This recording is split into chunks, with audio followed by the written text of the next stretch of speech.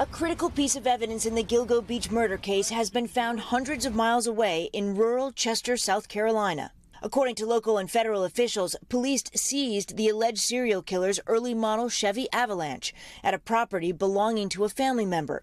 A witness told investigators he saw one of the victims get into the same kind of truck the last time she was seen alive. He also matched the unique physical description of the individual, a very large man, not muscular, but a very just physically large man, black hair, glasses, white, and somewhat unique looking, described as an ogre. 59-year-old Rex Heuermann has pleaded not guilty to killing 3 young women whose remains were found over a decade ago. Their bodies dumped along a remote stretch of Gilgo Beach on Long Island's South Shore.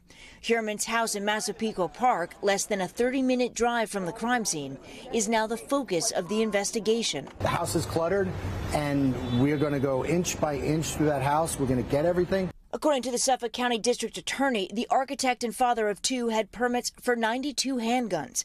Inside, the police commissioner says they found hundreds of weapons. It's over 200 guns. He had an arsenal in a vault that he had downstairs. Anytime somebody has that type of arsenal, we have some concerns. Police have also searched 2 storage units in the town of Amityville, right across the bay from Gilgo Beach. DNA samples and cell phone pings near Heuermann's home and his Manhattan office helped investigators crack the case.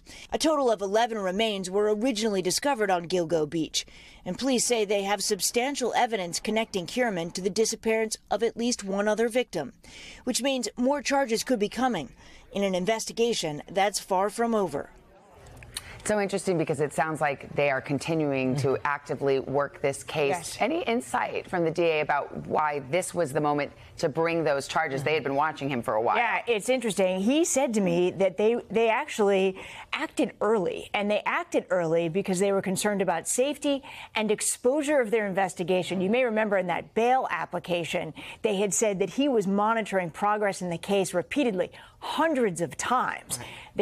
They were scared he might slip through their fingers. Oh, wow. Stephanie, thank you very much.